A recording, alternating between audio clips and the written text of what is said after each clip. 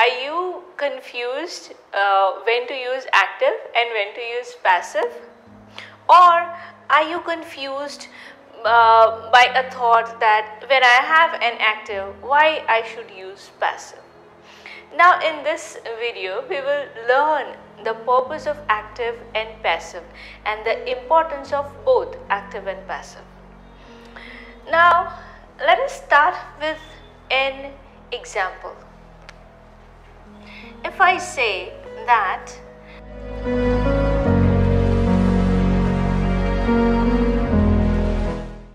so now this is a simple sentence that I have written. If you focus on the structure of the sentence, what things do we have and in what sequence do we have? We have Ram as our subject, we have reads as our verb, and 5 pages of a book. For now, let's take 5 pages as our object. So this kind of structure is known as active.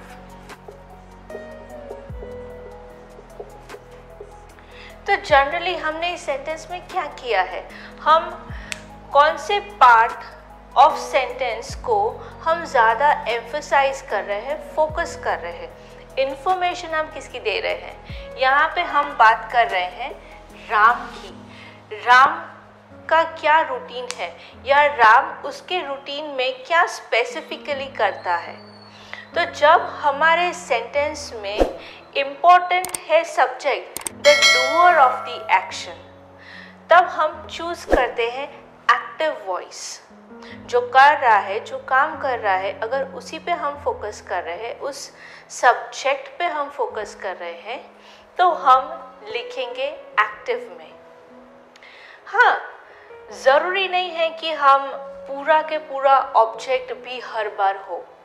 जैसे काफ़ी बार हम ऐसा बोलते हैं, सिर्फ इतना ही बोलते हैं कि Ram is reading, full stop. Ram newspaper पढ़ रहा है या उसकी किताब पढ़ रहा है, क्या पढ़ रहा है वो हम नहीं भी बताते। मीन्स इस सेंटेंस में हमारे पास सब्जेक्ट है और हमारे पास वर्ब है, हमने ऑब्जेक्ट को ओमिट कर दिया, which clearly means that object is not every time important। तो फिर ऑब्जेक्ट कब इम्पोर्टेंट है? तब इम्पोर्टेंट है जब हमको पूरे सेंटेंस की क्लैरिटी किसी को देनी है। जैसे यहाँ पे मुझे बताना ज़रूरी है कि राम क्या पढ़ता है। अगर मुझे ये इन्फॉर्मेशन देना ज़रूरी है तो मैं ऑब्जेक्ट को ऐड करूँगी, नहीं है तो मैं ऑब्जेक्ट को ऐड नहीं करूँगी। सो ये दोनों ही एक्टिव सेंटेंसेस हैं। इससे हमको एक कंक्लूजन मिलता है, एक कंक्लूडिंग स्ट्रक्चर मिलता है एक्टिव का, जो है subject plus verb plus object. अब देखते हैं पैसिव।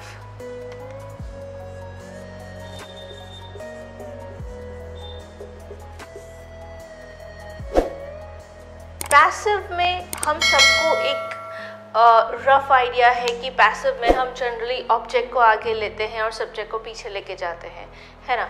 लेकिन ये सब क्यों करते हैं, क्या एग्जैक्ट स्ट्रक्चर है पैसिव का?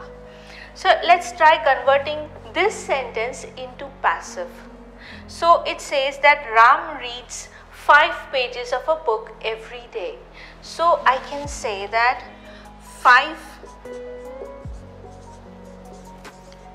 pages of a book are read by Ram every day.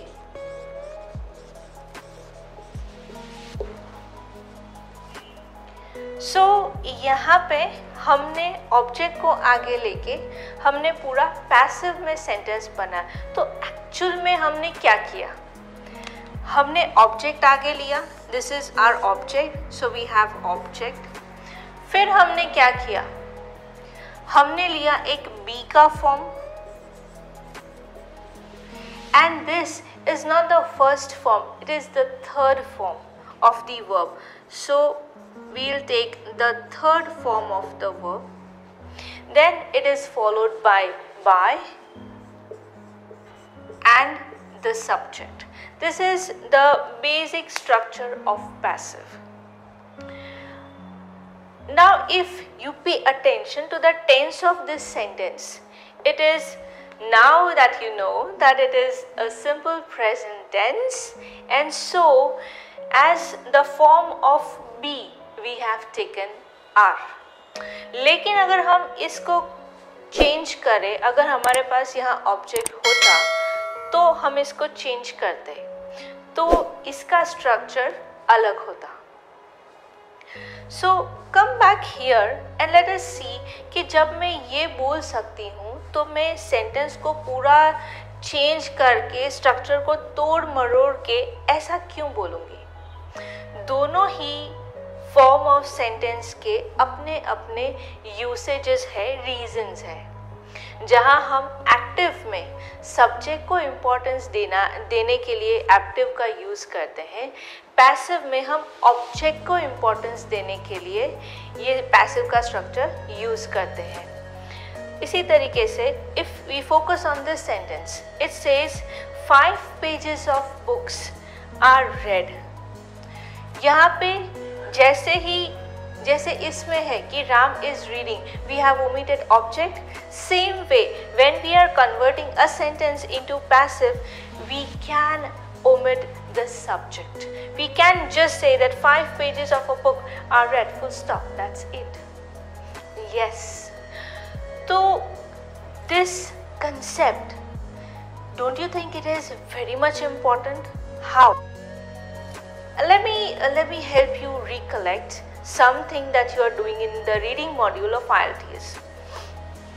जब आप रीडिंग सॉल्व करते हो, specifically true false not given या येस नो नॉट गिवन, तब अगर आपको ये कंसेप्ट क्लियर नहीं है तो काफ़ी बार आप ट्रू फॉल्स में या फॉल्स नॉट गिवन में कंफ्यूज होने के चांसेस बहुत अच्छे हैं, बहुत स्ट्रॉन्ग है. बिकॉज हो सकता है कि आपका क्वेश्चन पैसिव में हो और टेक्स्ट के अंदर आपका आंसर एक्टिव में हो. So this is one of the ways to confuse the test taker in IELTS. सो इसलिए ये स्ट्रक्चर को पहचानना, इसका यूज़ जानना बहुत इम्पोर्टेंट है. Apart from this, passive and active help you to convey exactly what you want to convey in your writing and speaking. Her sentence में active में नहीं लिख सकती, उसी तरह से हर सेंटेंस में पैसिव में भी नहीं लिख सकती. सो लेट अस सी कि किस टाइप के सेंटेंसेस मैं पैसिव में नहीं लिख सकती. So here I have written 2 sentences. Can you guess what would be the passive of these sentences? Or are you able to make passive? If I talk about this, so this sentence, what am I having? I'm having Ram as subject, I'm having goes as verb, and I do have school as object.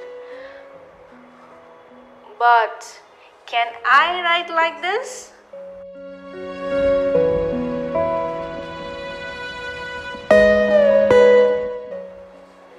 Is it okay? Is it fine if I write this? School is gone by Ram. If I see the structure, it is absolutely correct. I have object, I have be form, I have verb third form, I have by, and I also have my subject. But does this sentence make any sense? No.